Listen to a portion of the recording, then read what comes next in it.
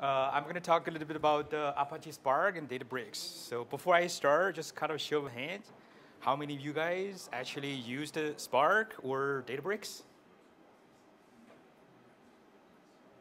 Okay, so it's not many. So I guess a bit of a difference is though my presentation actually has a lot of code. So also on the contrary, it's a Scala code. I know that Python is really popular, but well, I was trained in Scala and I'm learning Python now, but so Scala is sort of like my go-to language when it comes to these things. So also, I put up this boring part of AI. Actually, that's coming from the Databricks CEO. He basically says that we do all these things so the AI guys can take the glory. So that's what the Delta ML Flow and Delta is all about. Particularly Spark itself, it works in the same way. Here's the agenda. So basically, I am actually the founder and the principal of Simplicity to AI. I started this like about a year ago. Well, since I'm a consultant, so it's going to be like 2 or 3 slides of marketing, so you guys can bear that. And after that, we'll cut right to the core. It's basically Apache Spark, right? It's called a unified analytics platform. And also, there's a disclaimer. I don't have any affiliations with Databricks, which in my introduction in my company, I'll basically show you guys why I chose this platform. And obviously, there's something that problem that Nathan was facing, right? In my point of view, it does solve that problem. Obviously, we're going to talk about Spark, because Spark actually internals, right? And there's Spark SQL. And to answer some of the questions, basically to Spark, it doesn't matter you're Scala, Python, R, it's treated equally because we'll see that, right? After that is actually MLab, which is the Spark's machine learning framework. And there's a bunch of things that we're all familiar with, like feature engineering, pipeline, cross-validation, evaluation stuff, right? And you see that I colored ML Lab with ML Flow in the same color because ML Flow actually it's a new product or new open source thing that Databricks put out. It's not a part of Spark, but it's coming out of Databricks, right? They are tied really together. We'll see that, right? And then we'll talk about structured streaming. That's basically when we're dealing with IoTs, whatever data, right? Streaming data. And the color that's same coded as a Delta Lake. They are tightly together. How are you managing basically data lake? It's out now, right? We all know that. So Delta Lake, it's the new kid, right? And I'm not sure I have time to get into structured streaming and Delta Lake because kind of like when I practice it out, without it, it takes like 45 minutes each, right? And at the end of it, there's actually a demo. Basically, I'm going to use the Databricks to show you end-to-end. Basically, it covers everything the data engineer, data scientists, and DevOps engineers can do within one platform. That's the agenda. So let's jump into some of the boring stuff. So a bit of an introduction. Simplicity to AI, basically we're a consulting company. Particularly, we're Spark and the Databricks focus, right? What we were trying to do is we're focusing full stack of machine learnings, right? We will do data engineer, we'll do the data lakes and stuff. We'll do the machine learnings. We also do DevOps. We can actually helping you build containers and Kubernetes to deploy the model. That's actually nowadays it becomes sort of challenging. And we also actually use this as a lot of simplicity. I'm not sure you guys are familiar with the book, right? Just you Google for it. It's been my motto all these years that for any technology adoption, these are sort of like a philosophy you should follow, right? That's kind of like the name of the company came from, right? Our vision is basically, obviously, we want to democratize the bigger data machine learning and AI. How do we do that? It seems like it's everybody's goal, right? The way that we were trying to do is, I believe we have a listed resistance way to realize the benefit of AI. Basically, just by using Spark and the Databricks, right? Unified. We'll see how what the heck that means, right? Eventually. And right now, we believe that a financial and a technical barrier to get into big data and AI is really, really low. So just basically, that's another way of saying this is a least resistance, right? Before, you got to do something, you needed like $1 million of budget or whatever. Now it's no, just sign up and do it, right? That's basically quick and easy. And another things I kind of get a lot is, hey, we don't really have bigger data, right? Can we actually do machine learning and AI? The question is yes, you can, but you probably should also start to planning your bigger data sort of the strategies, right? Because without the data, without a bigger data, you can't really unlock the benefit of it. You can have something like the project that we're working on right now. Actually, there's no data, but we're still doing a lot of machine learning on it. This is a sort of a engagement model. How we can help. So basically, first is I put this in the 3 tiers. Strategic level, obviously, I mean, for some companies, whatever you do, you always have to come to this roadmap, strategics, and basically what we can help, which is we basically say, hey, if you have a digital transformation strategy, we can basically fit big data AI into that strategy. Basically, the practice that we do is ITAE-BOK. I'm not sure you guys heard about it. Basically, it's coming from a architectural governance body, and also TOGAF, right? Later, I'm TOGAF certified, so I'm also seeking the ITAE-BOK certification, but it's sort of like a long shot. It costs a lot of money, so I kind of sing, right? And if you basically say, hey, let's cut to the chase. I don't want to do all these strategic and whatever, blah, blah stuff. We can actually help you at a technical level. What does that really mean is that any organization nowadays, you do have certain capability with doing your BIs, right? You have your report, either SQL reporting services or IBM or Oracle based, right? We actually can basically say, hey, streamline what you have and basically say, hey, here's what you need to extend that your technology stack into the bigger data and AI space, right? Obviously, that's basically, the fancy word is modern data architecture, including batch streaming. Ultimately, you will have a data lake, right? And having said that, you also say, hey, I don't want to do all of this. It's just like, all talks without seeing any things, right? We actually can engage at the operational level. What does that mean is that I think Nathan mentioned the machine learning life cycles, right? You actually have, get data, build a model, and stuff, right? What we actually try to say is in the operational level, we actually can help your machine learning life cycle, embedded that into traditional software development life cycle, right? And that touches about ML flow, MLeap, and ML ops, right? ML ops is nothing fancy, come from DevOps, right? And obviously, the technology behind it is the containers and the Kubernetes, right? So basically, in a way, it's just I guess using the word that model inferencing, right? We can help you to infer your model in either batch or real-time way, right? In the real-time way, obviously, you can say it's a machine learning as a service, something like that. Quick introduction myself. Yeah, I guess I have 3 master's degrees. Don't ask why. But and also, I guess I've been working in IT for 20 years now. And I'm TOGAF certified, Azure certified, and Databricks certified. Kubernetes certified with a question mark because I was supposed to write my exams this month, but for the presentation, actually delayed it a bit, right?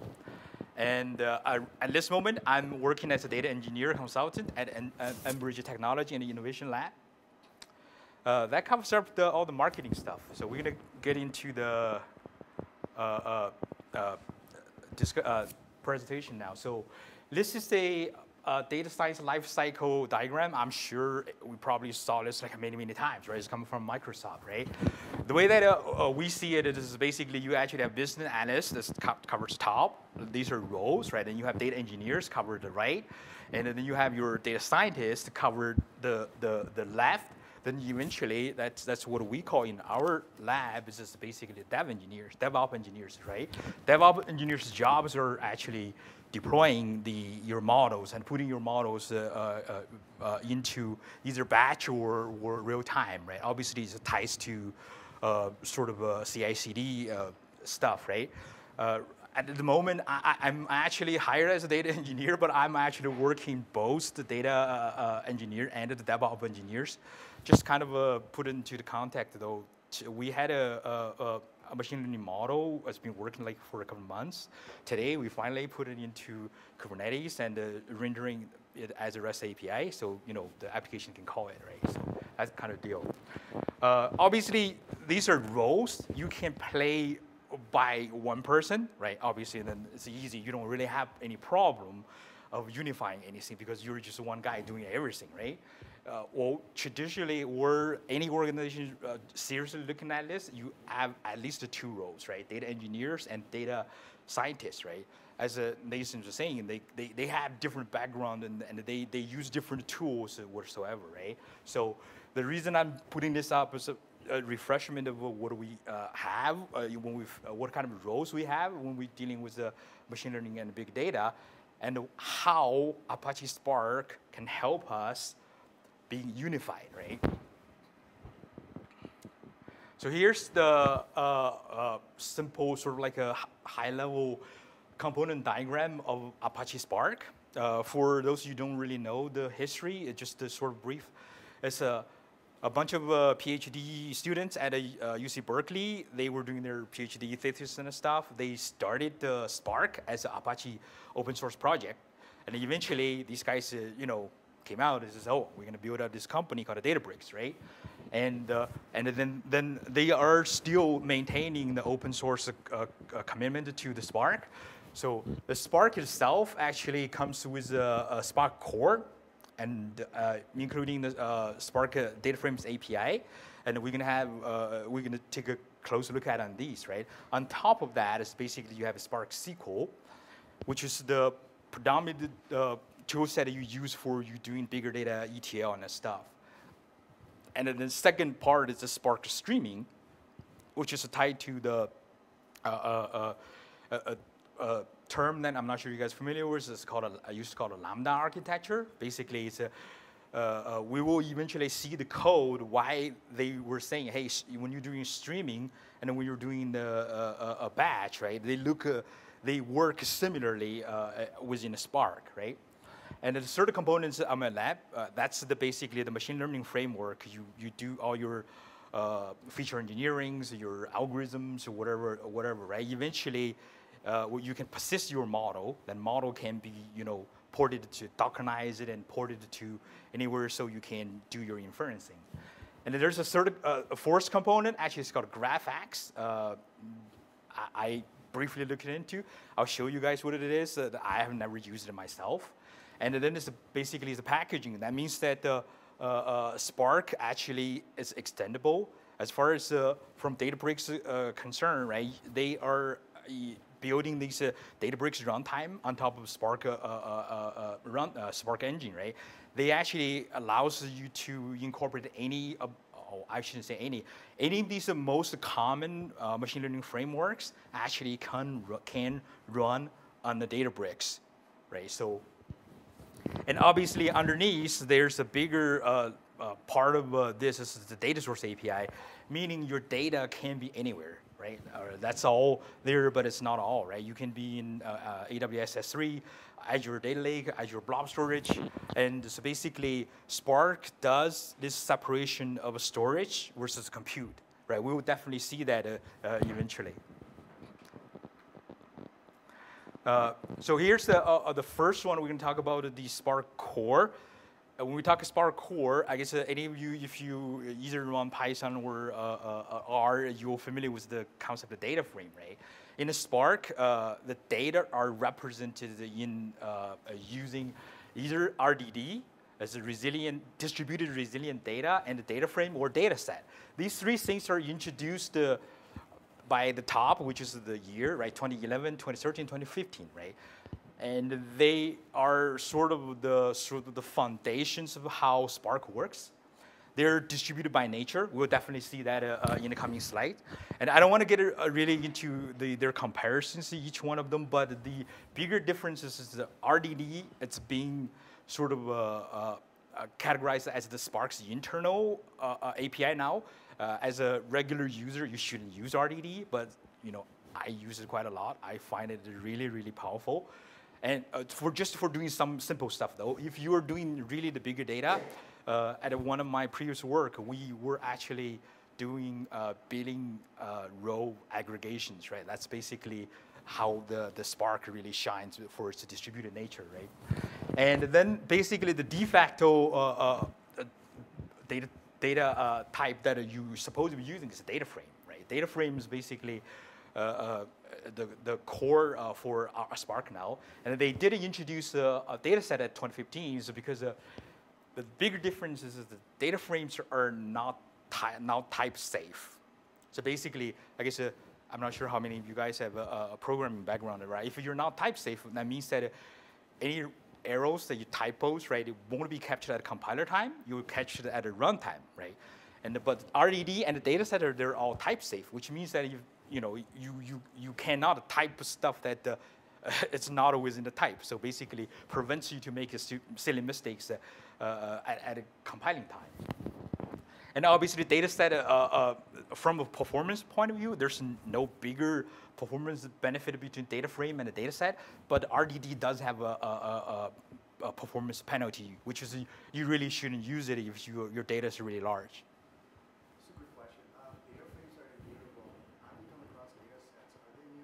Yes, they all. So that that's really good. So basically, all these are immutable by nature. That's how Spark works. Later, we will see how the query execution plan works. Basically, that's coming next. Basically, I'm gonna. The Delta architecture that you're talking about, does that change this? No, it doesn't change. That's a different topic. Yeah.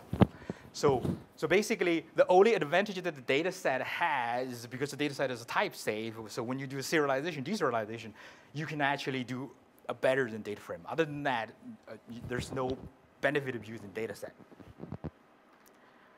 So once you have the data set, once you basically load your data, either data lake or CSV file or Parquet files into the data frame, right? What do you do? Basically, in Spark, there's two types of things you can do. Transform and action. I guess how many of you guys heard about the Spark's lazy, right? So basically, the Spark is considered a lazy when it's coming to the transform, which means that if you look at all the transforms, right, you have map, filter, union. You can have intersect, group, by, joins, right? Particularly joins. When you say, hey, to data set, you can do many of these things. Nothing will happen until anything on the action side happens, until the code runs in the right side of actions. By the time that the action happens, Spark actually is going to start to run.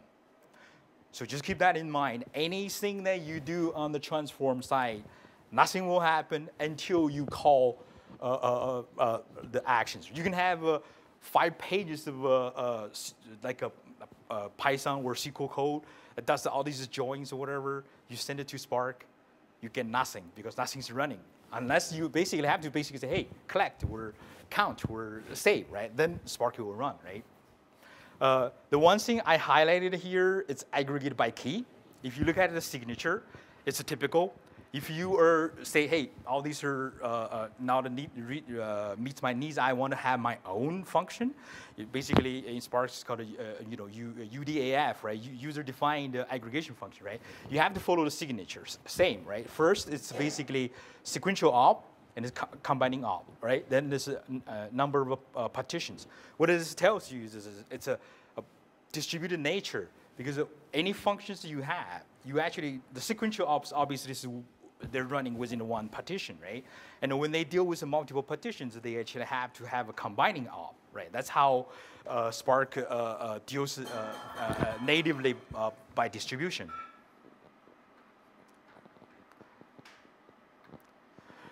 Yeah, here's basically a simple code. So basically, I have 2 data sets, and obviously I'm putting them into tables, then I basically run a piece of a join, right? So really simple stuff. What this does is basically Spark actually generates all these plans, and it actually, like really small, we're up to like 20 gigs. You probably don't really care, but for you're really running like 50 gig of data by one job, right? These things actually determines your job success or fail, right? So that's just basically sort of a sample that we look at it there. So basically, we talk about the data frames, and we talk about the transform and the actions, right? When you say, hey, I have all these joins, group, aggregations or group bys, right? Then you basically say, hey, collect or basically save, right? What the Spark does, this generates that plan, and also putting that plan into sort of the Spark's own way of say, hey, when you have this plan, how am I going to basically putting this to, is that a pretty big echo? Putting that actually into the cluster so your job can actually run in a distributed manner, right? This is basically the thing that called a DAG, right? Director Architect Graph. So basically, the plan actually generates the graph. The graph actually eventually generates a task. Task actually eventually put on the worker node to actually run, right? And this graph on the right side, it's a translation of what we saw on the previous slide, all that to bigger text, right? And later, when we do the demo, when we run it real time, you actually can see that every job actually Spark generates one of this.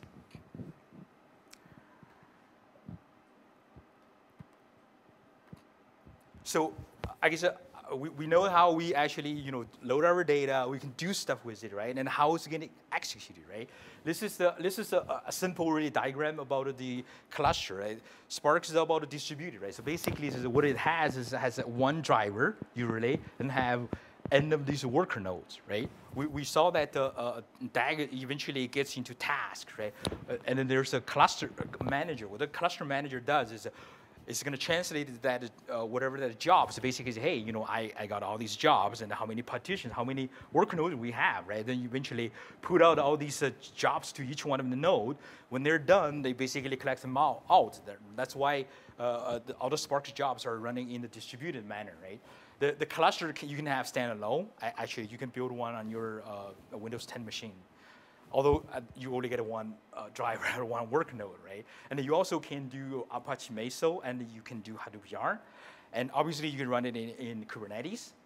And in one of my previous work, we actually built our own Hadoop cluster, Spark cluster running on Hadoop Yarn. And obviously, nowadays, anything can be managed, right? That's why there's the manager Spark as a service. You can get it from Databricks directly. You also can get it from Azure. You also can get them from AWS. So basically, I have been running most of my stuff on Azure.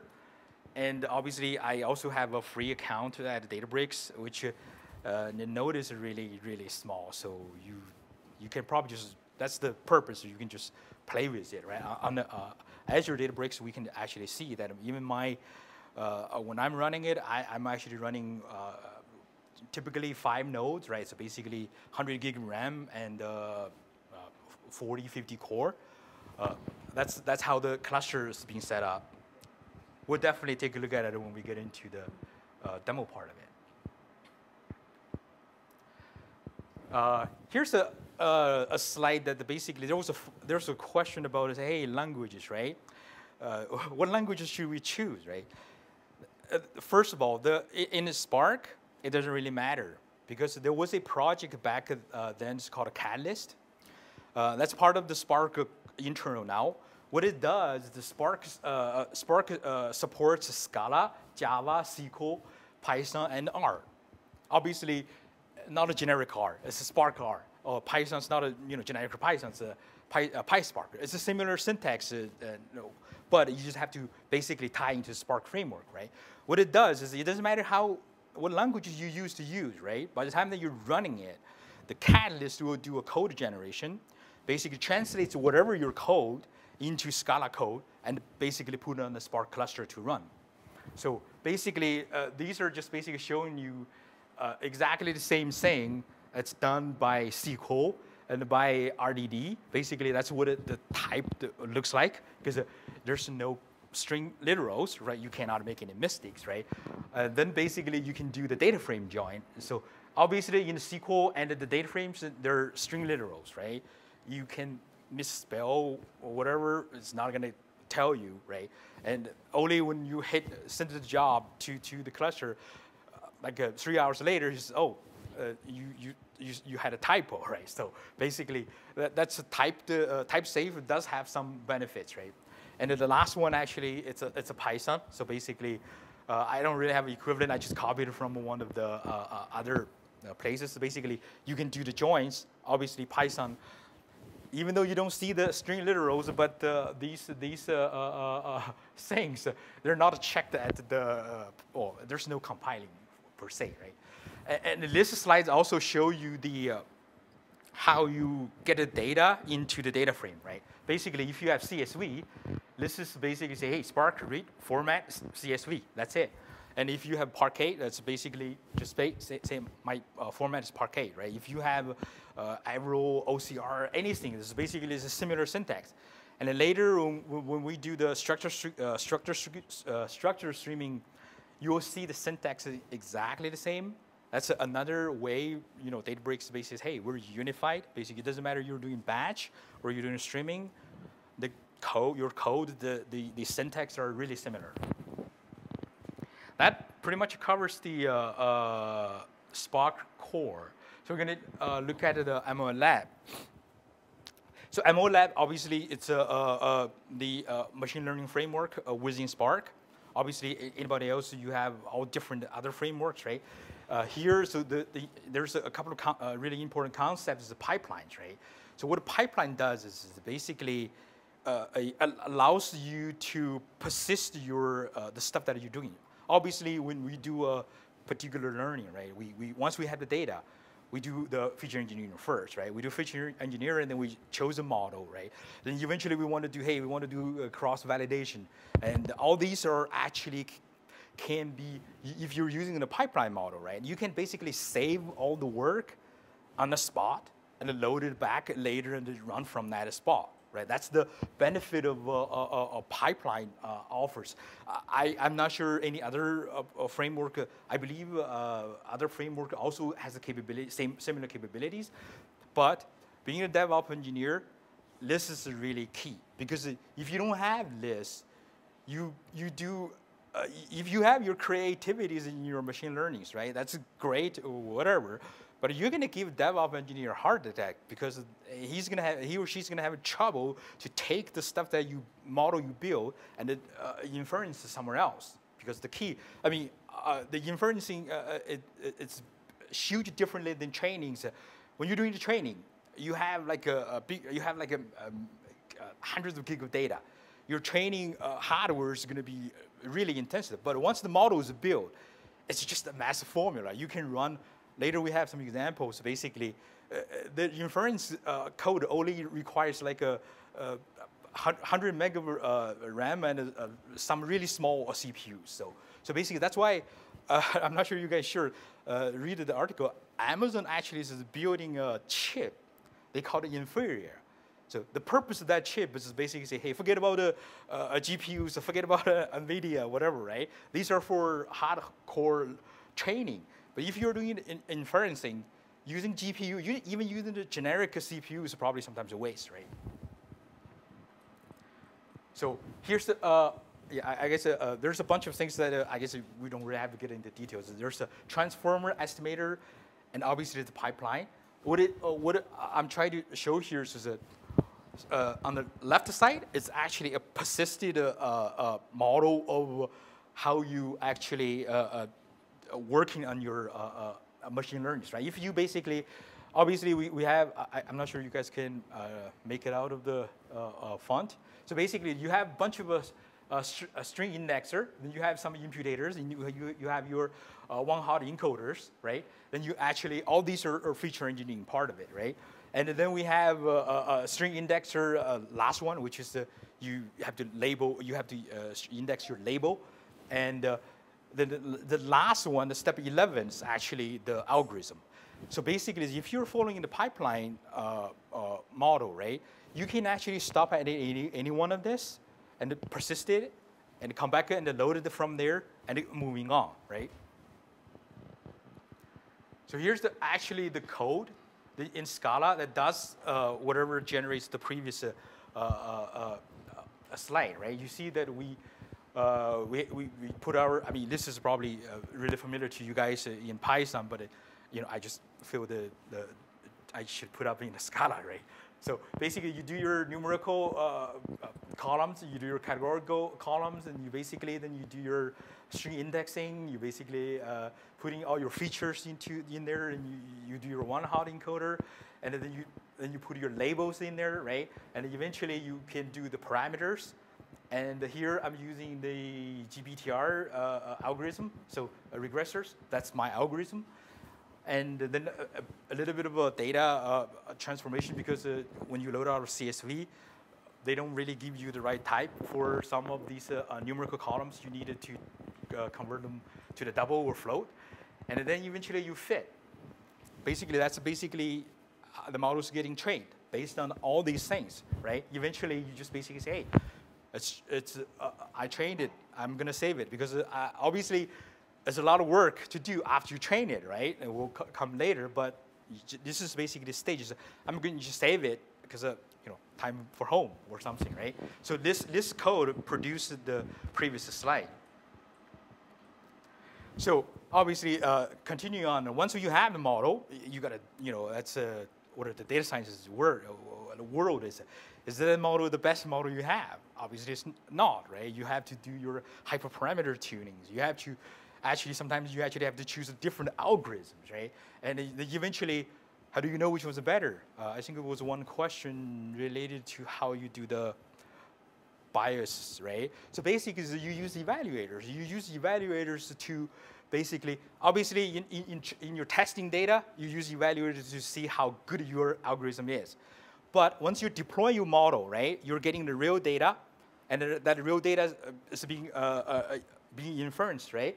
You actually can put that as part of your test data. You use your evaluator to basically say, hey, that's basically how, I guess, data science detects the model drifting, right? So basically, that's all the concepts in here. So you have parameters. There's a 2-grid, and you have the evaluators. Obviously, we're doing binary classifications. We use the binary classifications. The matrix is area under RC. And here we actually have the cross-validators. We're doing a 3-fold. So I guess, just simple question. I guess I'm not sure how many of you guys understand this code. Just this piece of code actually is going to train this model 9 times. So basically, because we have a 3 times 2 grid in the parameters, we're actually doing our cross-validations 3 times, right? So basically, you can see when you're training a model, it's really, really compute intense. Obviously, once this is done, you actually basically say, hey, I got a model. Then cross-validator is the best. It will tell you which one is the best model. Obviously, that's not enough. And later, we'll tie into another concept. It's called ML flow. It manages the list, 100 times better. So here's the structured streaming part. I'm going to just briefly show this because I don't think I have time to cover this in detail. This is coming out of the Lambda architecture. The only thing that here's an example that basically I'm actually streaming a tweet. The tweets actually is sent to a event hub, which is a Kafka manager service using Azure. And then here, if you can see that, it's basically one line, the Spark, read stream, .format, event hub, right? If we recall the previous when we load a CSV file or Parquet file, it's a spark.read, right? Here, we're just reading stream. That's basically similar syntax. Once you do this, you're getting a data frame. So however you do with your streaming data, and it's exactly how you're going to be doing with your batch data. That's part of the code-by-code unified analytics platform. So here's another example of, here's another slide just basically briefly, so it's GraphX. I've never used it myself, but it's a sample. So basically, when you have a graph, obviously you have a collection of vertices and you have a collection of edges, right? No surprise, the vertices and edges are data frames, right? So once you build your data, so basically when you build your data graph frame with a vertex and the edge, they're actually two related data frames. You can do whatever you want. You can do to the data frames, and obviously there's some other stuff that graph people also do, right? Short passes or page ranks, etc. With this, I'm going to basically dive into MLflow. What MLflow is actually, it's open source now, and it's not a part of Spark, but it has because it's coming from Databricks, it has a sort of like a nature extension of what a Spark does, right? What a problem we have when we're doing the machine learning is obviously we mentioned that you want to do hyperparameter training, tuning. You want to change your different algorithm. Sometimes you wanted to just basically do different stuff that actually towards the same problem, right? MLflow actually has three things: allows you to tracking, and basically also allows you to do the project and also do the models, right? The projects and models are sort of like still in the earlier version, but the tracking is released. 1.0 released, this year sometime, a couple of months ago. So which, when I saw it the first time, I basically said, yeah, this is great. Why? Because this brings, what I basically commented is, this brings the software engineering discipline into the data science, right? So what it does is, let me show you guys what it does. So basically, when you're doing any things, any sort of experiment, right? You obviously you have one goal, and then you're going to basically change stuff, right? So basically, there's 7 steps that how you enable the MLflow. And the first things you create an experiment. You basically say, hey, if I'm going to do a bad loan predictions, right? So that's your experiment. Obviously, with that one experiment, you're going to run many different things, right? And anytime you run it, you basically say, hey, I'm going to create a run. Let's run ID. And within that run, obviously, you want to log stuff that's relevant to that particular run, right? Parameters, right? And then matrix, right? And then there's this last thing, it's called artifacts. Artifacts is basically, can be anything. Basically, for instance, in my case, I'm actually, artifacts is logging where your persisted model is. It's the past where your model is being persisted. That's because for the dev engineers, you just basically say, hey, here's my run ID. You just deploy that guy to the production. He or she will be able to, based on that run ID, retrieve where my model is persisted, then eventually put it into inferencing, right? Then you close it. So basically, all this data is being collected in the server, and so you actually can see it and can compare it, right? So here's a sort of a brief example. The run itself makes no sense. It's just a practicing MLflow. When I was running, I did a couple of runs. So all my parameters these are all one experiment and different runs. And then you see that my parameters are all captured here. My matrix are all captured here. And later, when we get into the Azure environment, I can show you actually when you can select all these 3 or 5 things, you basically compare your inceptions or accuracies, or which one's better, right? If you go to your individual runs, you will obviously see all that, and then you will see the artifacts. Here, I just want to show you that for me, the most important thing I wanted to persist. I wanted to put in the MLflow artifacts. This is where my model is being saved, right? Because that's sort of the key for. After all these runs, you basically say, hey, this one's the best. Okay, let's put it in production, right? How are you going to do that? And then this is run ID is the key that ties your your data science model building model selection to the CI/CD trains, right? CI/CD tool trains. So basically, we're coming to the demo time. So basically, the demo is actually to be really meaningful. I chose the data set that's coming from Kaggle. It's it's the advertise. You know that when you have an app, right? It should pops up ads at different positions. This is the one that basically the data itself is 40 million records, so it's sizable to see the benefit of the Spark. And the goal is basically say, hey, with all these parameters, right? Is this ad going to be records? Obviously, they collect all this. Is that some of them are clicked, some are not, right? So we're going to basically the model is just basically say, hey, or, give me a prediction if I basically say like I'm app dev developer, I'm building a app, right? I basically want to show my ads. Obviously, you want to call this model so you can get a better click rate, which you'll get paid, right? So that's the demo. What I'm trying to show you is basically this is the one tool your data engineer, your data scientist, and the DevOps engineer can use to just do everything without switching different platforms or whatever. Right? So, yeah, it's connecting. The Wi-Fi is really, really bad. See, it's connecting. So basically, here I have 6 or 7 different notebooks. So basically, I labeled them data engineer 1, data engineer 2, data engineer 3, which is data engineer does basically bring the data from the data lake to Spark and basically running a bunch of ETLs cleaning up. Okay, it's showing you. So data engineer 1 I'm going to skip because that's just basically when you're connecting your Databricks to data lake, you actually have to pass the credentials or whatever. There's a OAuth part of it. That's basically there. So data engineer, yeah, I guess it, come on, notebook. So basically, it's a bunch of Scala code that basically loads of the data in CSV. We all know CSV is not the best format, so basically does a bunch of things and save it as split up the train and test and save it as a Parquet. Because, Parquet is a de facto data lake storage format. I don't know that this is, the Wi-Fi is really slow. It doesn't let go of this guy.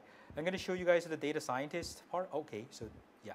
So the cool things that you actually can notice that this notebook is created as Python, right? But it doesn't mean that you can only run Python. You actually, in here, you can basically put a $sign and a Scala. You actually can put the same language in the same notebook because it doesn't care because by the time it runs, it also Catalyst will do a code gen as in Scala. It doesn't matter which code. Sent to the Sparks, right? So basically, we read the data, and we basically cache it. So obviously, we do the features, and then you basically build the pipelines.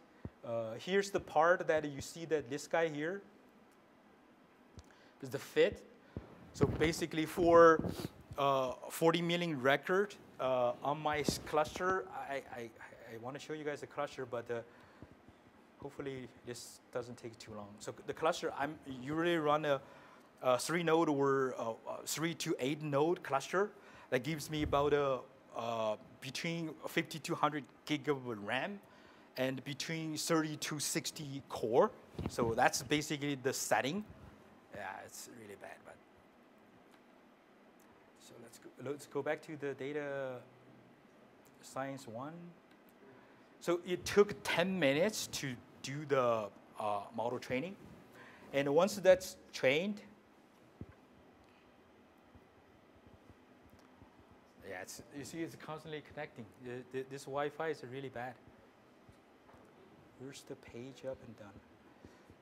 So basically, my first notebook stops at after the model's been trained, right? Because it took 10 minutes. God knows if you have 4 billion records, is how long it's going to take, right? So basically, my data scientist 2, so basically is coming back, and then loaded the model from the persistent model, then started doing the evaluations, right? That's basically how I separate out these notebooks.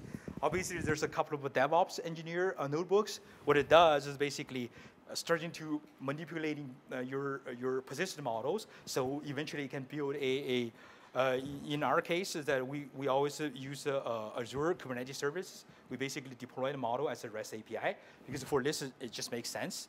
It's sort of like a real time, right? this page is going to display 3 ads. It's going to send it to the REST API. Says, hey, give me is this a user going to click or not, right? Something like that. Yeah, I guess I'm sorry that the demo couldn't go really well, but that's pretty. Oh, I kind of wanted to show you guys the ML flow stuff too. So this is the ML flow. When I was running. I just hope it loads.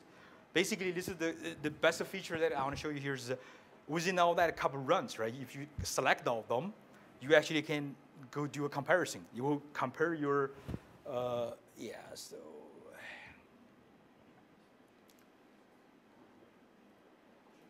Yeah, let's just do a quick 2. You do that, and then obviously my area on RC is all 1, so you don't see the difference. But if you have hundreds of runs, you will basically definitely see a graph. That's actually really cool because the hyperparameter tuning, right now, it's also being automated now.